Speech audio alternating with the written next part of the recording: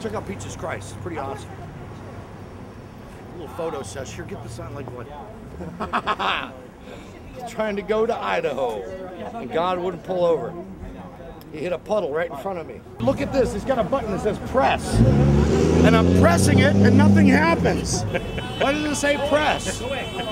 This is a big deal. This is Monster Madhouse. Guess who we found at the American Film Institute, otherwise known as the AFI? It's Peaches Christ. Hi. Oh my God. I can't believe I'm standing in such a fine establishment. The most feared and powerful and hated city in the world, Washington, D.C.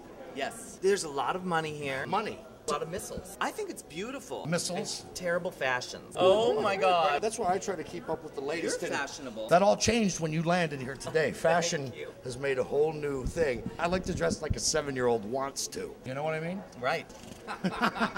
It's fantastic. Yes. This movie. Yes, all about evil. Is it all about evil? I think it really is. Evil wins. Evil is celebrated. It's all about evil. Is it a horror film? It is the kind of horror film I grew up loving. Sometimes it's what you don't see that scares the crap out of you. It's true. It's weird. Today, horror film means something new, I think, to a new generation. It does. But I would say it's a black comedy set in the world of an old horror movie. It's a horror movie like a Vincent Price movie. Right. That freaks me out. It's not like a modern day horror film. It's what you can't see coming up behind you that's Do you know scary. what freaks me out? What? Flashlights? That camera angle. Let's take a quick look at a couple pieces of equipment that might flash us back into, let's say, the 70s. This feels like it was staged, but it was really here already. This is a real theater, yes. This simplex projector down here. Right, look at this. This is actually the same projector that is featured in the projection booth at the theater in All About Evil. It's an old simplex. Isn't this incredible? This is heavy metal right here, people. Yeah. This is the real deal. These carbon projectors were what everyone used. This is where movies come from, kids. Yep. Right here. And when we went into the theater, we discovered that they were using these projectors, and so the art department and I decided to put them in the movie. This movie? Yes. Okay, the movie. Yes, When the movie was finished, have you ever had the chance to actually hold the movie in your hand? Have you ever done that? You know, the reel of film and hold it and go, look, it's a movie. Yes. I did touch it when it was all finished and actually carried it. It's mine. It wasn't shot on film. I carried the movie. I have held the source material, which is now locked in a vault in San Francisco, that every version of All About Evil will have come off the creation of that. That's a good thing about a movie. Did you have to wear one of those radiation suits when you were around? No, you know what's funny is they just handed it to me. Your favorite monster movie? Tarantula. Oh, that's I love that one. That's a great one. One of my all-time favorites. And I love giant insects. Science movies gone wrong. Right. The Wasp Woman. There's always a monster. The monster is someone who started human. That's a horrible combination, though. A wasp and a woman. Yeah. Oh, I man. love the Wasp Woman. She sort of Pure transforms. Yeah, she becomes evil. Roger Corman. Yes. Right. Be careful what you wish for, ladies. Can you imagine? See, I originally thought that woman was about a bunch of white ladies sitting around in a country club in Bel Air or something. That's Night of the Lepus. Have you ever seen that one where the rabbits are...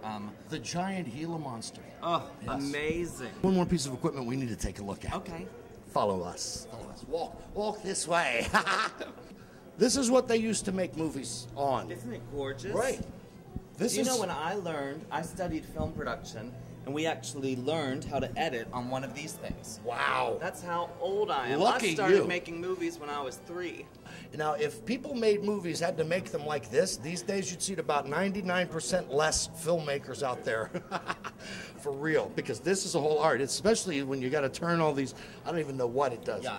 But it can also make a pasta in one of these things. Yeah, too. you can just grind it out. Like if you're not inspired to make a film for a couple weeks, you just sort of, whip up some pasta if you're Italian. Where can fans go to write to you and find out all about Peaches Christ? Well, we have a website, peacheschrist.com, imagine that. And I have a newsletter and a fan club there, and we have a store where you can buy stuff, and actually you can write to me from there. And then, of course, everyone's on Facebook. Follow the stream. You gotta follow the stream. Isn't that what it's all about? Yeah, right, exactly. Let's lot of- face it, I met you on Facebook. That's right. Facebook.com/peacheschrist. Are you Are you still on MySpace too? I think I am. I like but MySpace. I You know don't- what? I'm spending more time on MySpace now. You You know are? why? You know why? Why? Because I'm getting stalked. You are Are on you? Facebook? Aren't you? Well, Oh, yeah, come but on. I like it. You know Mr. Lobo, sign of the wolf. Yes. Oh yeah, Horror host I love Mr. Lobo. Mr. Lobo is another great associate of ours. We're coming to get you, Lobo. He's a bad guy sometimes. Yeah, he's kind of a bad guy. Can be. He's a villain. Yes. With the Monster Madhouse. Lobo. That's his real name, though. That's the scary I know, part. isn't that weird? He is Eric Mr. Lobo. Coming to get you, Mr. Lobo. Watch Yes. yourself. Lobo. It is great It's to great to finally meet meet you. you. Thank Wow, look you. at all of Oh, my I God. know. Monster Madhouse, live with Peaches Christ at the American Film Institute. Monster Madhouse.